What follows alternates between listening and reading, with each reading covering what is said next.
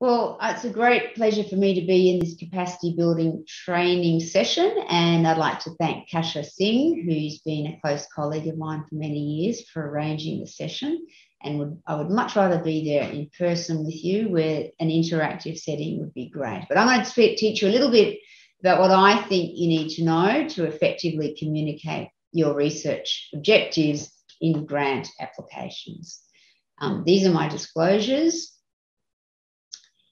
And so I'm going to try and answer basically 4 different questions. First of all, what makes a good grant? Just the basics. I'm going to tell you about what I think the importance of style and substance is in a grant, how to best prepare for a grant submission, and what can you do to improve your grant success, because not everyone naturally knows how to write a grant, and many of us learn this by trial and error, essentially, but there's ways that you can certainly improve your grant success.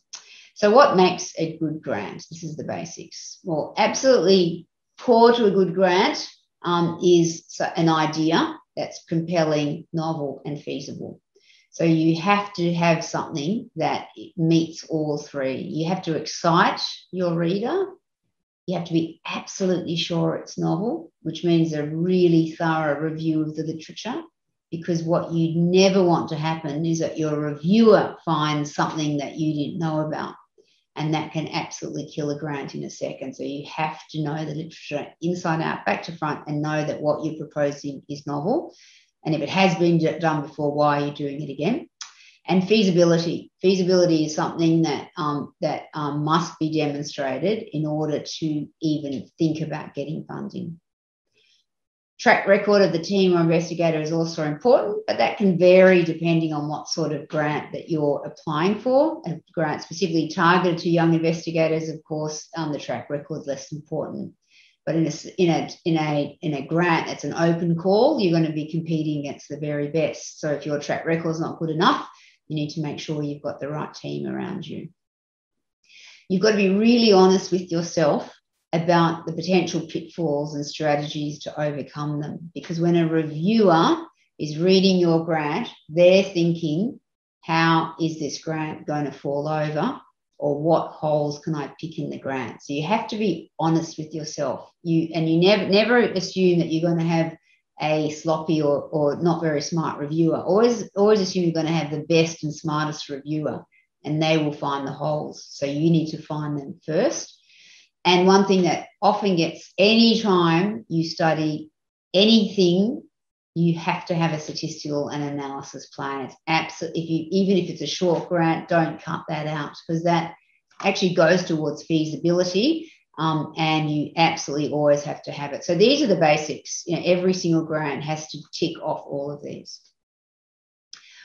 What makes a good grant is style as well as substance. And I'm a strong believer that this is really, really important. You have to have meticulous attention to detail and presentation. I call this beyond perfect. You've got one shot to impress your reviewers, and reviewers can get really put off by spelling mistakes or minor misalignments of fonts, and you just don't know how pedantic your reviewer is. So think about your reviewer as the most pedantic person you can imagine, because this is something you have control over. You might not have control over the best idea in the world or the best preliminary data in the world. You're kind of stuck with that once you've decided to go ahead in your grant, but this you can control. So make sure you put every effort in to make the appearance of the grant beyond perfect. Make it really easy to read. And I always imagine my reviewer reading it at 11 p.m. and desperate to go to bed. So you've got to capture their attention. I really like, this is just what I use very commonly, is fitting the whole grant into a figure. So for the lazy reviewer, always think of the lazy, tired, grumpy, pedantic, unbearable reviewer, because you may get that person. So always have them in. Don't think of the kind, nice person. Think of the lazy, pedantic person.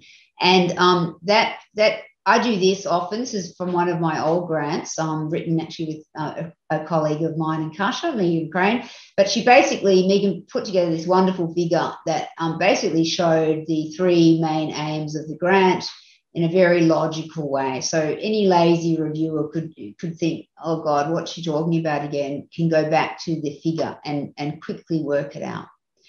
And, you know, there are a few tips to help readability. Don't use too many acronyms. Use them sparingly. I know it saves you space, but they are difficult for someone that's not an expert. Use a lot of figures, both data and conceptual. I call this a conceptual figure.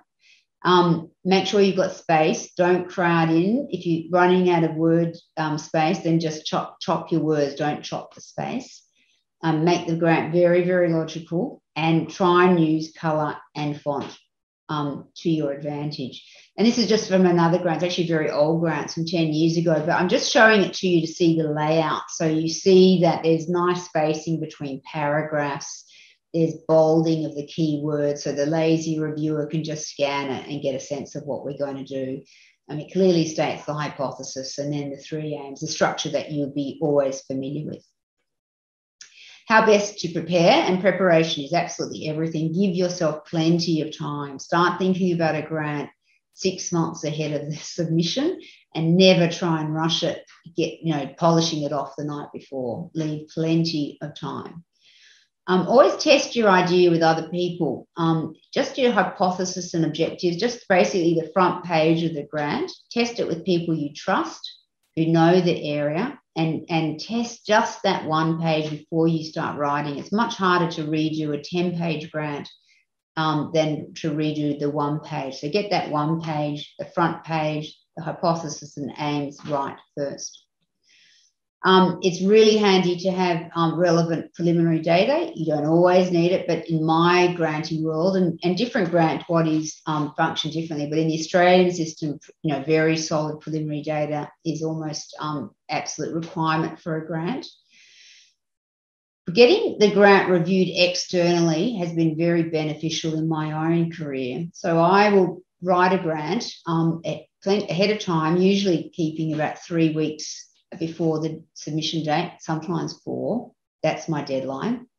And then send it out to people that you know are either grant reviewers who are smart investigators, and preferably outside your field. I usually send my grants to people that don't work in my own area of HIV, because again, in our funding model, I can have a non-HIV person reviewing my grant in our system. So I want to be sure that a hepatitis researcher or a bacteriologist can understand my grant. And when people do give you criticisms, really take them on board and make sure you respond to every criticism. Someone's taken the effort to provide the review. I systematically go through every single thing that they tell me to do and respond to it. So what can you do to improve your success? Grant success is extremely difficult in many parts of the world. In Australia, grant success from our body is less than 10%. So, you've got to be pretty resilient in research, and that's just the way of the land, and don't get put off if you don't initially have success. Some things that have helped me is reading successful grants. So as soon as you have a grant, if the grant model has been done before, then make sure you identify people that have had successful grants and read them and try and dissect what makes them successful. Reviewing other grants is also very, very helpful. I still do. I'm really quite busy at the moment, but I still review other grants because it gives you insights into the way other people do things, and it hones your skills in what reviewers are going to be looking for in your own grant. I've found sitting on a grant panel incredibly useful. And if you get the opportunity to do it, grab it. It's a lot of work, but you then get to see how other people see grants different to you, and you begin to learn what confuses people and what engages people, and that's what you need to be very mindful of. if you're going to building a team will enhance your success. If no one can do all aspects of research, you've got to have the right skill set. Not only does that make research enjoyable, but it will enhance your success, selecting the right people. Unfortunately, grant success is directly linked to track record. Many people, reviewers, look at feasibility and think, have they done it before? Can I trust them that they'll deliver next time? And that might be in the form of patents or commercialisation or changes in clinical practice. But people that don't know, you will always look at what you've published before. So you'd be kidding yourself going into a grant if you've never published in the area, unless the grant requirement specifically asks for that. And finally, don't give up. Grant writing is difficult. Many agencies have low success rates. And so that's just part of the business. You get better and better each time you write. And I always think if I write a grant and I miss out, then I've got a mature idea that I can make better and better and even use it for other granting agencies. So I never really think it's a waste of time. And if you find that you're trying and still missing out, show your grants to other people. And it may feel intimidating to get that input, but it really does help. And I might stop there. Thanks very much, and I hope you enjoy the rest of the workshop. Thank you.